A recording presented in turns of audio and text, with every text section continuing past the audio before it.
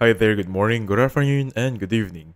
So on this video, I'm going to teach you how to recover Telegram account without email or phone number. This is the 2025 updated way, alright? The first thing I want you to do right now is to recover your Telegram account would be updating your software. So basically going to settings right here, just going back to the main page of settings, looking for general.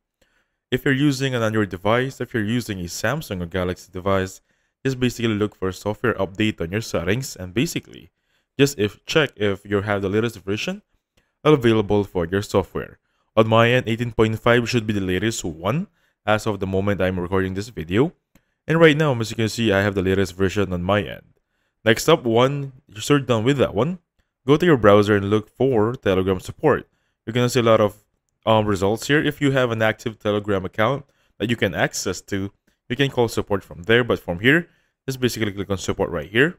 Choose one. I suggest the latest one right there and describe what happened. Just tell them here, I cannot log in to my account, and basically enter your full legal name, your email, your phone number associated with the account. They will send you instructions, follow them, and you'll be good to go. Alright? So thank you so much for watching. I'll catch you guys on the next one. Goodbye for now.